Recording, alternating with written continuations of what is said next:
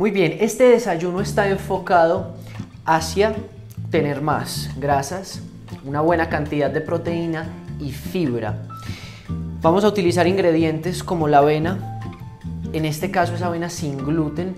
No es que la avena tenga gluten, sino que la mayoría de avenas las procesan en plantas donde también procesan trigo, entonces queda impregnada del gluten, que sabemos que cada vez es más nocivo para el cuerpo y está generando más reacciones inflamatorias. Entonces se puede conseguir harina sin gluten. Si por algún motivo no logran hacerlo, la dejan remojando y la pasan por un colador para lavarla bien. En este caso vamos a utilizar huevos. Son huevos de gallinas que nosotros tenemos en nuestra casa y en el Parque de la Salud. Si ustedes tienen forma de conseguir huevos de gallina feliz, maravilloso. Si por algún motivo no tienen esta posibilidad, no hay problema. Estará presente el aguacate también, frutos secos, que en este caso tenemos nuez del Brasil, marañón, almendra, semilla de girasol, nuez del nogal. No tienen que usarlas todas. Si por algún motivo hay alguna dificultad económica, entonces solo compran semillas de calabaza o semillas de girasol, que son muy económicas y tienen una gran fuente de grasas saludables. Y vamos a utilizar algunas especies como la canela. Y cuéntanos, madre, ¿qué más tenemos ahí? Muy importante, un truquito que les voy a contar, siempre lo mantengo en mi nevera. Pongo a hervir en 1 litro de agua clavos de olor, canela y anís estrellado. Eso lo dejo cocinar por lo menos por 10 o 15 minutos y obtengo este líquido maravilloso. Con esto puedo remojar la avena, se lo pongo a pasteles, harinas, las masas con las que preparo los pasteles, lo remojo con este líquido. Bueno, se me olvidaba mencionar el polen, que es un alimento maravilloso obtenido por medio de las abejas, rico en micronutrientes, en antioxidantes, cada vez más utilizado en personas que tienen anemia, por ejemplo. El aceite de coco, que es lo que vamos a utilizar para preparar nuestro pancake, que es la receta de este momento, que además es rico en grasas, y una leche vegetal, que en este caso es nuestro vegetal milk, que es a base de coco, almendra y harina precocida de arroz. Si por algún motivo no la tienen a la mano, pues preparan cualquier leche vegetal, de coco, de almendra, de ajonjolí, de alpiste, de semilla de girasol o semilla de calabaza, que también vamos a aprender cómo prepararlas. Vale la pena, hijo, contarles que la avena puede ir entera o la pueden triturar de esta manera. Se pueden utilizar cualquiera de las dos o ambas. Si ustedes quieren agregarle aceite de coco al plato final para darle un poquito más de grasa y saciedad, pueden hacerlo, pero si analizamos bien, tenemos grasa en el aguacate, en el huevo, en los frutos secos y en el aceite de coco. Entonces va a ser un desayuno que nos va a dejar muy saciados, bien nutridos por la colina que tiene el huevo, que nos va a ayudar mucho en el sistema nervioso, y una buena cantidad de fibra, tanto por los frutos secos como por la avena. Entonces este desayuno es maravilloso. Vamos a ver cómo lo preparamos. Muy bien, entonces vamos a preparar nuestra receta. Vamos a comenzar rompiendo nuestros huevos. En este caso, huevos de gallina feliz, de gallinitas que tenemos aquí en el Parque de la Salud de Manizales.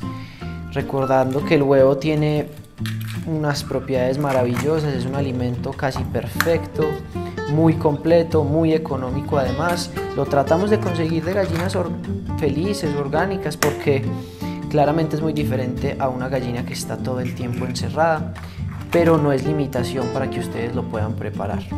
Las cáscaras no las boten, las pueden utilizar como abono orgánico para sus plantas. Excelente. Las trituran y las ponen al lado de la raíz. Batimos enérgicamente nuestros huevos felices y poco a poco vamos incorporando la avena. Recordemos que puede ser triturada o puede ser la avena completa. Vamos a utilizar ambas para que vean que no es imitación, usar una o la otra. Empieza a coger una textura un poco más espesa. Muy bien. Utilicemos todos los ingredientes. Aquí ya tenemos proteína y fibra, una mezcla maravillosa. siempre recordándoles la importancia de que nuestro patrón intestinal esté lo más sano posible, porque es esencial para bajar de peso. Si no, va a ser muy difícil bajar de peso cuando no estamos eliminando las toxinas. Entonces hay que apostar mucho a consumir este tipo de alimentos ricos en fibra, pero que además no nos suban mucho el azúcar por medio de carbohidratos procesados. Vamos a poner una pizca de sal rosada del Himalaya, y vamos a poner un poco de canela en polvo adicional a la mezcla que hicimos de anís, canela y clavo de olor. Esto es para darle fuerza al sabor. Y recuerden que estos son especias también utilizadas en la medicina ayurveda, que nos van a ayudar a regular un poco las constituciones, Vita, Kapha, Vata. Entonces va a ser maravilloso porque estamos involucrando aquí las medicinas orientales. Esta mezcla ustedes la pueden mantener en la nevera, en un frasquito de vidrio, y la pueden utilizar para remojar sus pancakes, tortas, harinas para hacer las masas de los pasteles, en fin. Vamos a añadir una cucharada de leche vegetal. En este caso vamos a utilizar la nuestra, Vegetal Milk, y continuamos batiendo. Voy a ir calentando nuestro sartén con un poquito de aceite de coco.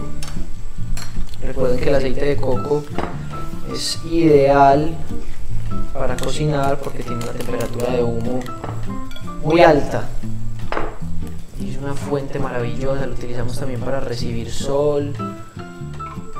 Tiene múltiples usos. Las cantidades dependerán siempre del número de comensales que tengamos. Es muy importante aprender a calcular las cantidades.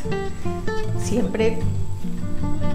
Y recuerden que ustedes no se tienen que regir siempre por una fórmula exacta. La idea es que esto simplemente sea una invitación a reconocer cuáles alimentos podemos consumir, pero si ustedes le quieren agregar algo diferente, alguna otra especie, están abiertos a hacerlo. Lo que se trata es de probar.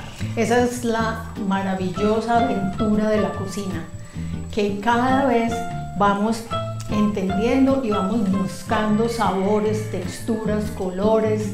Entonces no hay que supeditarnos a una sola receta, sino que vamos variando, vamos cambiando y vamos explorando.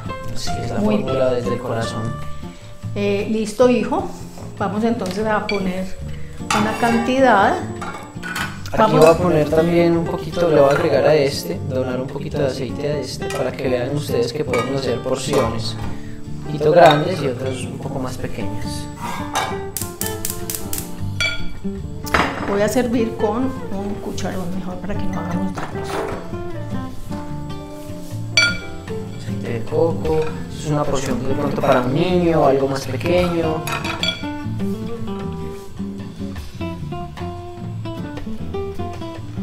Tenemos nuestra mezcla.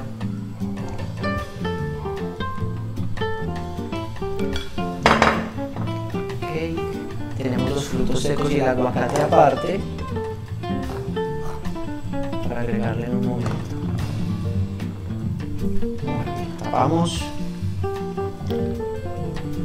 y vamos a esperar unos minutos para poder girar, hacer el mismo proceso y a servir nuestro plato con el polen, el aguacate y los frutos secos. Alguien podría utilizar fruta, solo que aquí hemos querido hacerlo un poquito más cetogénico, recordando que el aguacate es una fruta pero que no tiene gran cantidad de azúcar, a pesar de ser una fruta, sino que tiene más contenido en grasas, y apoyado en los frutos secos y el polen va a ser maravilloso para darnos saciedad, para quedar llenos y poder resistir hasta el mediodía sin hambre, y nos va a aportar una gran cantidad de nutrientes, de proteína y de grasas saludables, complementándolo con la fibra que ya encontramos en la avena y la proteína del huevo. Sigan atentos.